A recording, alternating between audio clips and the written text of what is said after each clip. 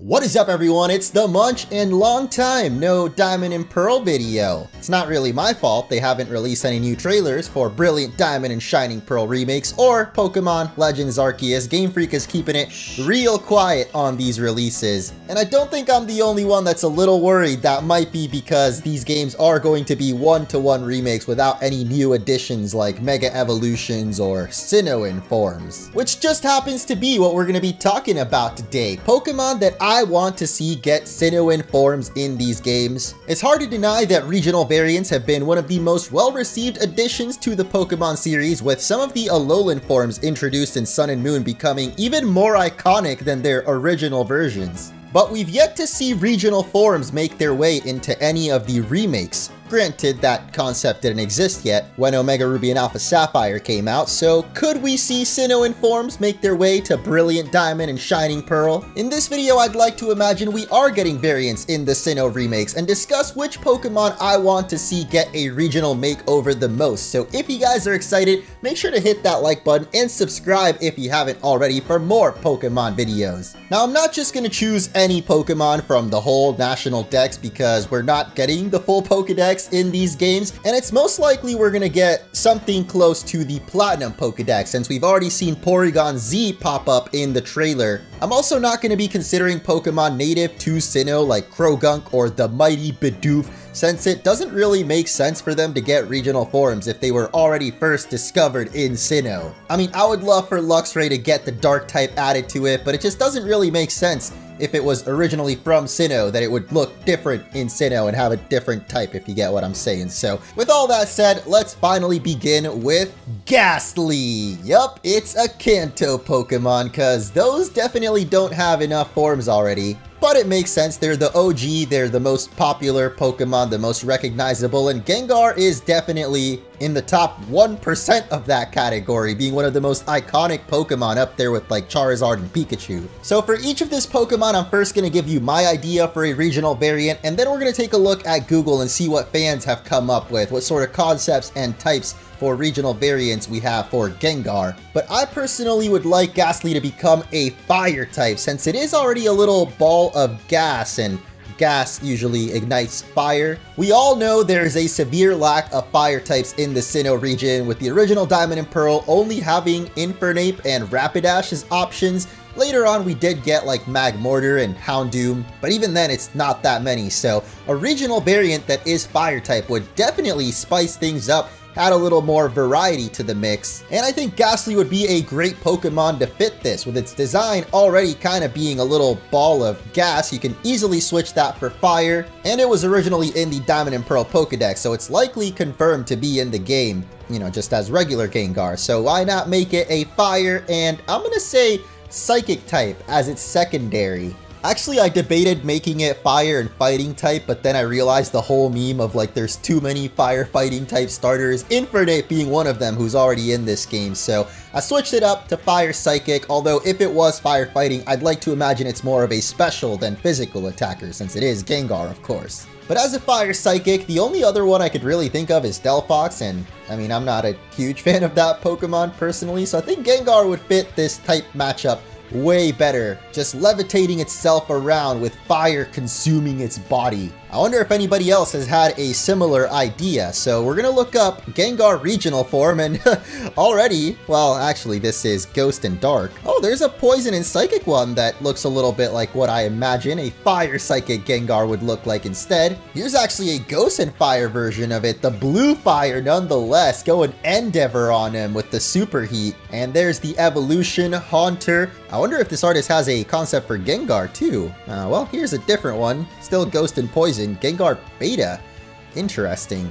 We have an electric type Ghastly line. I actually really like that too. Instead of a ball of fire, you got a little ball of electricity surging around. Kind of reminds me of Rotom though, at least in its Ghastly form, and then when it becomes Gengar, that actually looks really badass, especially the Mega. And finally, an ice version of Gengar. This is really cool, like the artwork for it and the fact that it wouldn't be a ghost anymore, so it's more grounded. I especially love that crown of icicles, almost like the Night King from Game of Thrones. Yeah, look at that icy, spiky thing. Next up, we've got the Whoopie Boy and his evolution Quagsire, who I absolutely love in new Pokemon Snap. They're like the cutest Pokemon ever to photograph, specifically Whooper. Quagsire is more like dorky, funny, but still fun to take pictures of. And aside from there not being enough fire types, Sinnoh has another huge problem, and that's too many dang water types.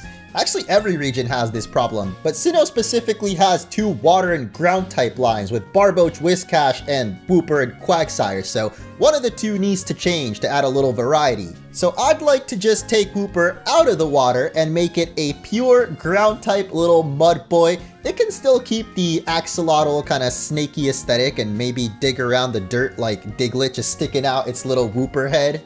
But when it evolves, I would love to see it become a ground and fairy type, which is one of the few type combinations that still doesn't have any Pokemon assigned to it. I know in the last few generations, Game Freak has been getting busy trying to fill up all those last few slots, like the fire and poison went to Salazzle, water and fire, they finally made Volcanion. They still haven't gotten around to grass and fire type, but I'm sure Gen 9, they got that covered. Anyway, ground and fairy is one of the few remaining, and I think it would totally fit Quagsire if it has a more whimsical kind of look to it. I mean, it's already got this goofy look on its face that kind of fits some of the fairy Pokemon. Actually, here's something close to what I'm kind of imagining in my head, although this is a psychic and water type form of Quagsire instead. I could see this also being a water fairy, or maybe not a ground fairy. I mean, if you just take it out of the water and put it in the ground like Diglett, as I mentioned, it could totally be a ground fairy, just big pink Quagsire sticking out the ground. Let's take a look at some other concepts though for a ghost and water Whooper. That's so sad though. I don't want Whooper to die, dude. Why is it pink though? There's actually a lot of pink Whooper artwork on here. Oh my god, wait a minute. The fairy dragon Quagsire? That's so dope. I don't know why it doesn't have any eyes, but I kind of like that, especially for a ground fairy. Like if it just burrows its way underground, it wouldn't have eyes. It can just like feel the vibrations of the earth like a earthbender or something. You know what, Spook Happy, just let Pokemon borrow this concept right here, but work it into a ground fairy instead of fairy dragon, and yeah, I think we got ourselves a pretty good Pokemon. This is more like what I imagine here, although I think this might be rock instead of ground type. The Whooper is really cool. I like the color scheme, and then Quagsire, I mean, honestly, that could be a ground and fairy type just the way it's designed right now.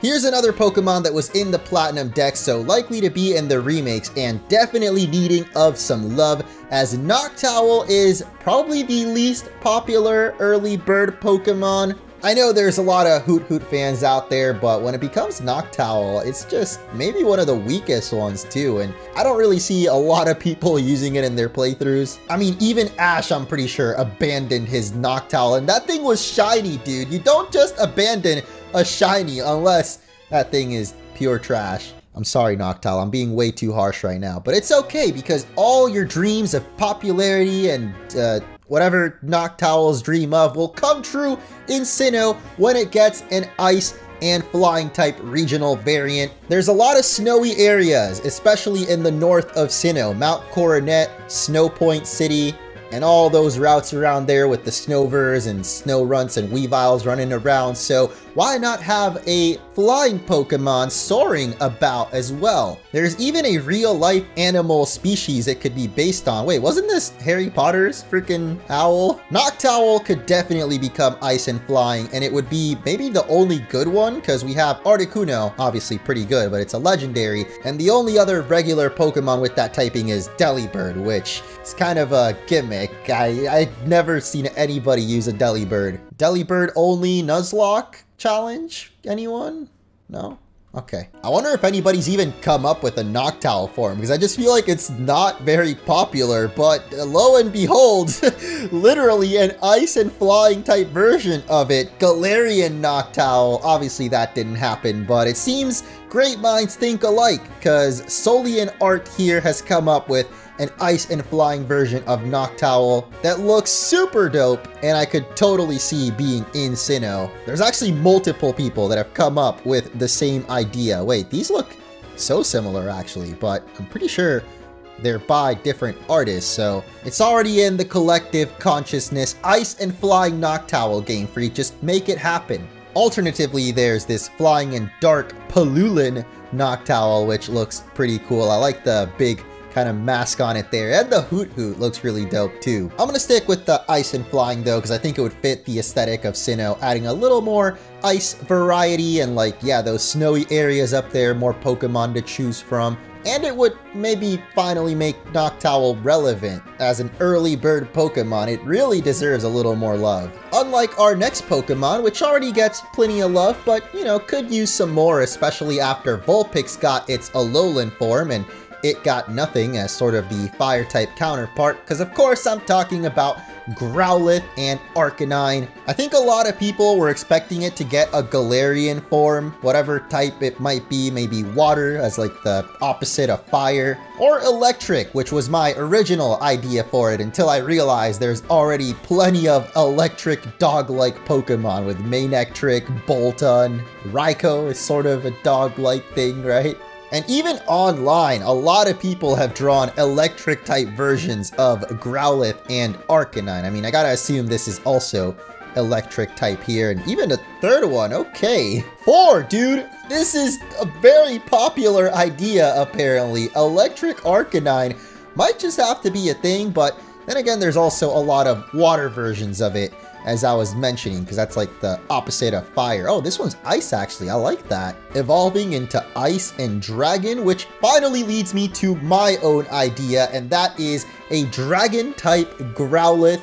It may seem weird at first, but Growlithe is sort of already based off the little Chinese guard dogs. I always forget their names, but the Fu Dogs, or Chinese Guardian Lions. I don't exactly know if Arcanine was based on this, but it kinda looks like them. And as with every idea I have, apparently someone's already done it on the internet. There's this awesome artwork of Arcanine kinda dressed up like a Fu Dog, or looking more like inspired by one. Obviously, if it was to be dragon type, it would have to look more like a dragon instead of just dressing like one, but I think it could totally be doable and maybe evolve into still fire and dragon, or even dragon and electric type, since people seem to really want that. I was about to say the only one is Zekrom and Mega Ampharos, but I forgot we actually got Arctozolt in just the last generation, but I think Arcanine would still fit as a dragon electric, just big ol' steed with more dragon-like features, but still standing on all 4 legs. I'm not really finding a lot of ideas online, so maybe I'll have to draw my own eventually, but sure, why not just toothless here?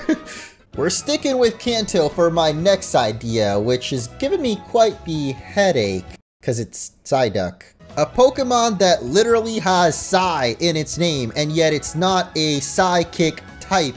Just doesn't make any sense. Plus, the evolution Golduck isn't gold. Like, what are you doing, Pokemon? So here's my pitch. There's already those Psyduck on Route 210, I think it was. You gotta get the secret potion and like get rid of them with Cynthia or whatever. What if that secret potion had severe side effects and those Psyduck evolved into a Sinnoan form of Golduck, which is actually gold in color scheme, plus finally makes it a psychic and water type like it should be? I just feel like Psyduck is too iconic that you wouldn't want to change the design or even make any forms for it, although they did that for Meowth and that was also pretty iconic. But Golduck is the one that more desperately needs a little bit of a makeover, so maybe not making it gold because that'd be a little cliche, but at least psychic and water type, it definitely deserves it. And there's not really a lot of ideas for Psyduck forms online. This one is adorable though, ice and psychic. I mean, at least it's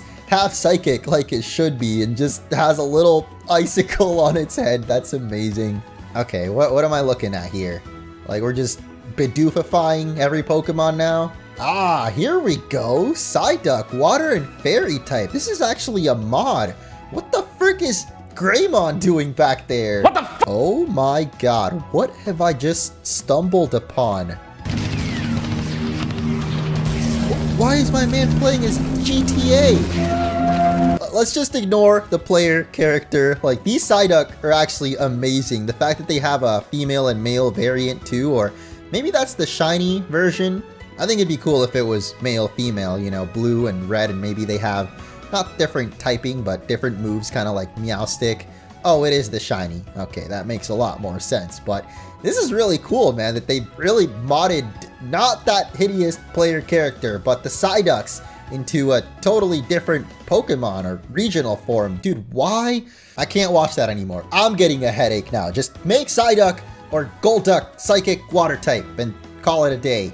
Speed round. Octillery is the next Pokemon. Like I said earlier, there's way too many basic water type Pokemon in Sinnoh. Like, you already added Finneon and Lumineon to the decks in this region. Oh, I totally forgot about Shellos and Gastrodon. That's a third water and ground type in the same game. Why do they? Anyway, Remoraid and Octillery are also in the game. Basic water fishes that don't really need to exist, but they do, so let's at least make Octillery a little bit better by turning it into a water and steel type, living up to its namesake of artillery and making its snout a big old powerful cannon. I'm totally basing this idea off of a previous video I did covering the possibility of ancestral forms in Legends Arceus, and there was this super dope ancient form of Octillery that turns it into a full-on cannon.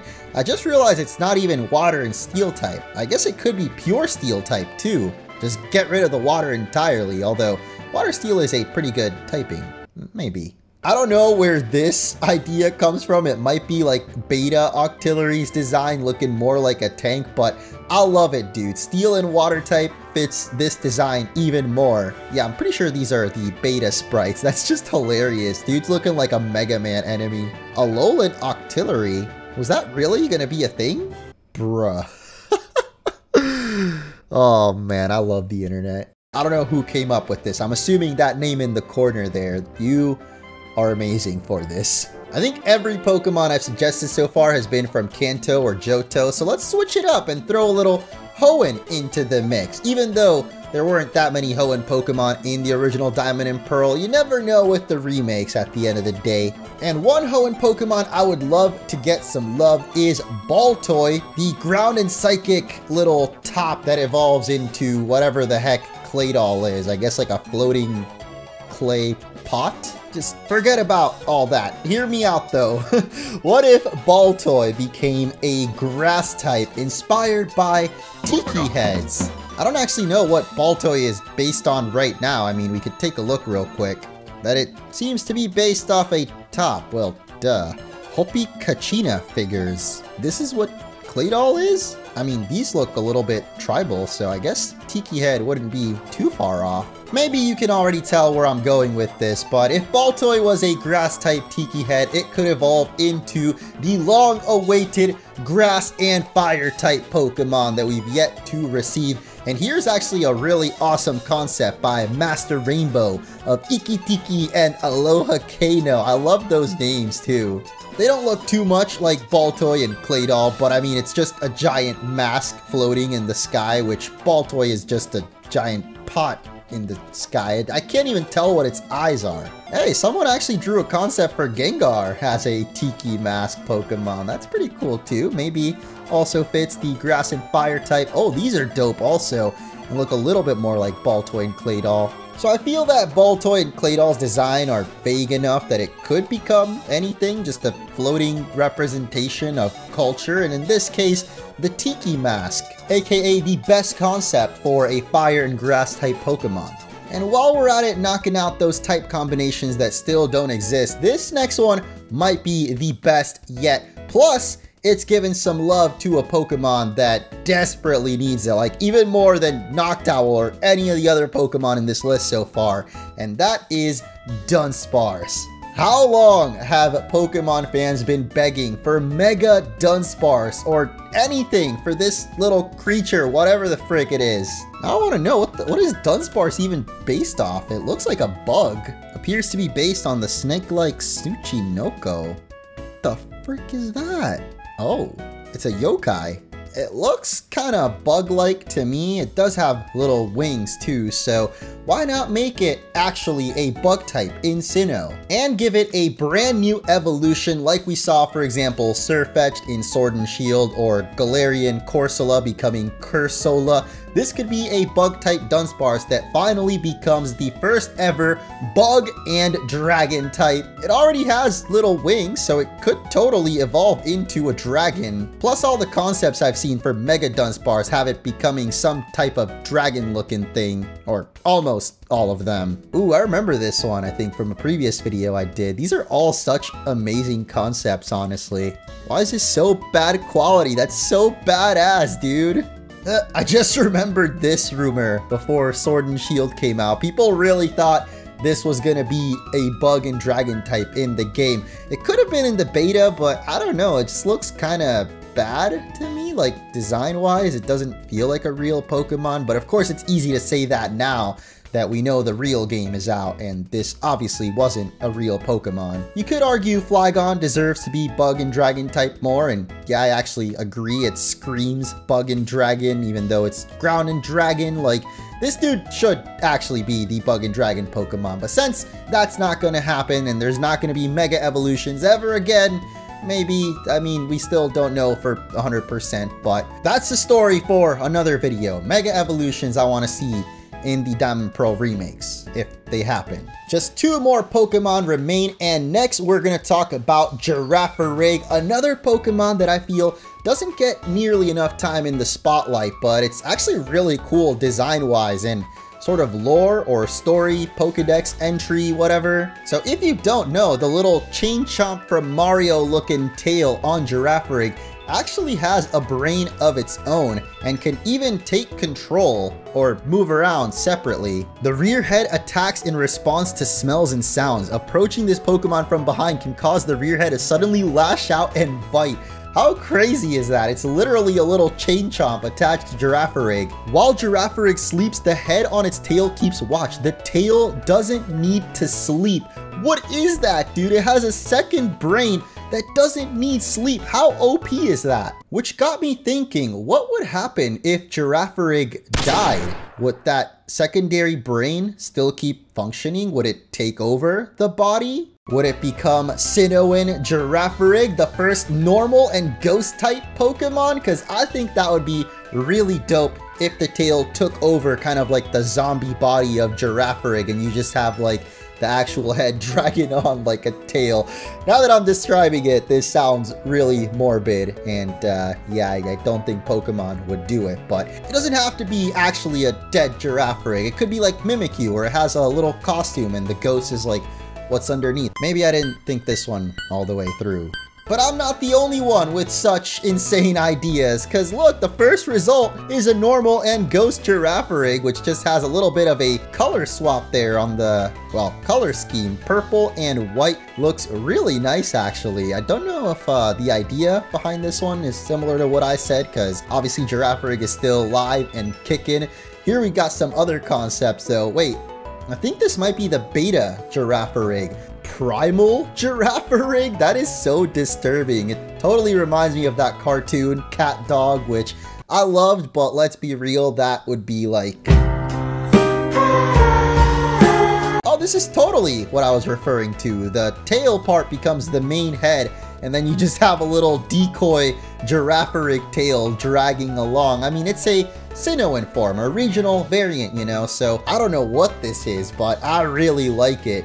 Just the idea of the tail half taking over its body and it being normal and ghost just because that's never been done before. That's all I want, okay? That's all I'm saying, and apparently other people agree, so maybe it's a pretty good idea. Let's wrap things up with another fan favorite from everyone's favorite region of Kanto, and it is going to be Dragonite. The original dragon and flying type. There's been talk since the beginning, basically, of Dragonite not exactly resembling its pre-evolutions. I mean, Dratini and Dragonair are blue, and then suddenly it just goes yellow for some reason and grows legs and arms. It's kind of weird. So what if this Dragonite, the one that we know and love, isn't actually the original Dragonite, and instead it used to look a little more like this concept by Griffsnuff, which is just so freaking cool, dude. Definitely a lot closer to Dragonair and Dratini, its pre-evolutions, not just in color scheme, but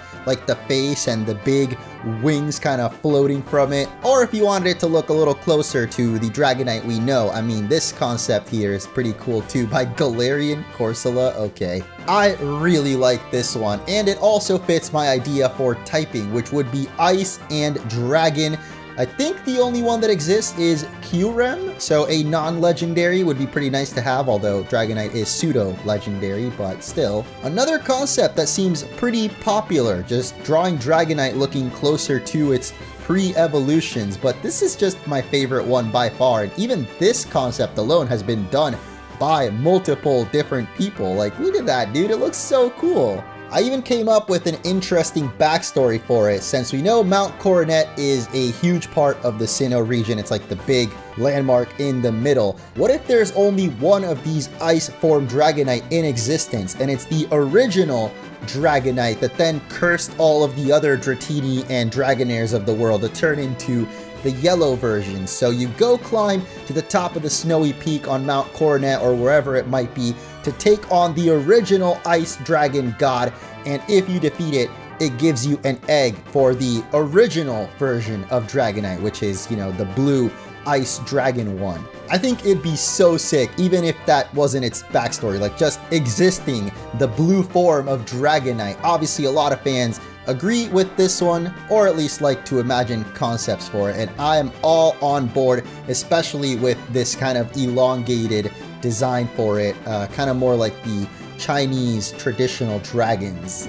And that's gonna do it for this video. 10 ideas for Sinnoan Forms in Brilliant Diamond and Shining Pearl. Let me know which one of these you like the most, or if you have any ideas of your own. What Pokemon would you like to see get a Sinnoan form? Maybe it's even something from Sinnoh, because I know I've seen some people saying like Lucario needs another form, or like Bidoof or something, but I just think it'd be weird if they were originally from Sinnoh. Like, why would they look different now suddenly in the remake? One thing we could get for Sinnoh Pokemon though is Mega Evolutions, which Lucario already has one of those, so the dream is dead, Lucario fans, okay? You already got plenty of love for that Pokemon. I've been spamming him in Unite recently, so I can't stop thinking about Lucario, but that's gonna do it for this video. Thank you again for watching. Leave a like if you guys enjoyed, and make sure to check out my other recent video where I talked about Pokemon that could have been regional forms if that existed. Like, for example, back in Gen 5, Crustle